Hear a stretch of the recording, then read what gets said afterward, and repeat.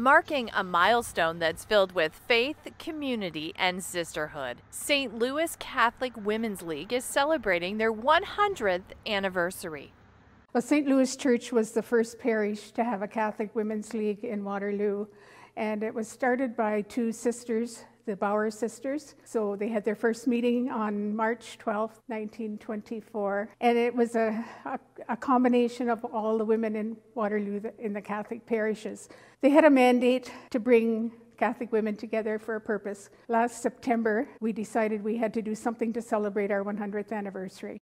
I'm involved with others on the history committee, and we have all the minutes of the meetings back to 1924. We went through all those files and created panels depicting the history for the last 100 years.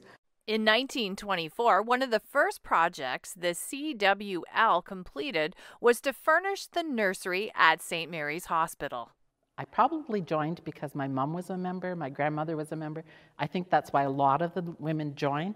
But then once they join, it's because of the friendships, the faith, the social justice, everything that you get out of it. I mean, CWL creates community, and it's true. In church, you see people and oh, there's a CWL member. And the ladies that are part of this council are phenomenal. They're kind, they're good, they're giving. This whole thing about celebrating the 100th anniversary, and even being part of your community recordings here, it's showing that an organization based on faith and service and social justice, there's so much negativity and cruelty and violence in the news that I'm hoping people will see, look at this group of ladies, we're 105 strong, and we've been here for 100 years and we're not going anywhere. I think that speaks to the strength of our organization. The CWL has multiple fundraising initiatives to raise money for local and international organizations. So we give every year, and then we do a major fundraising in the fall around Christmas time, and all of the proceeds from that we give to the missions, Canadian missions and abroad.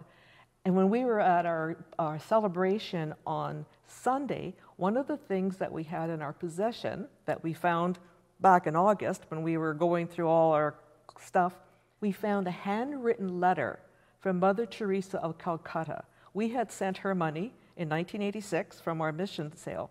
She sent us this letter. We took this letter and had it framed, and we presented it to the bishop to be placed in the archives of the Diocese of Hamilton. That's pretty major.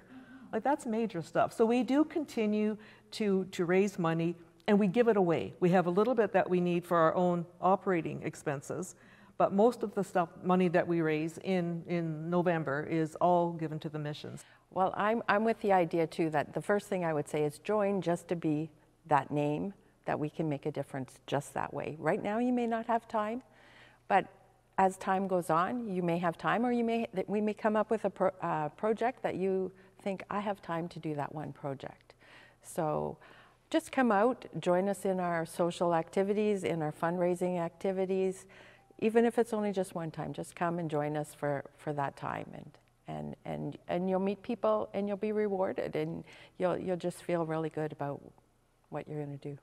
I'm very honored to be with these ladies, and they teach me so much, and they are great friends and great sisters and great fellow Catholics. So, yeah.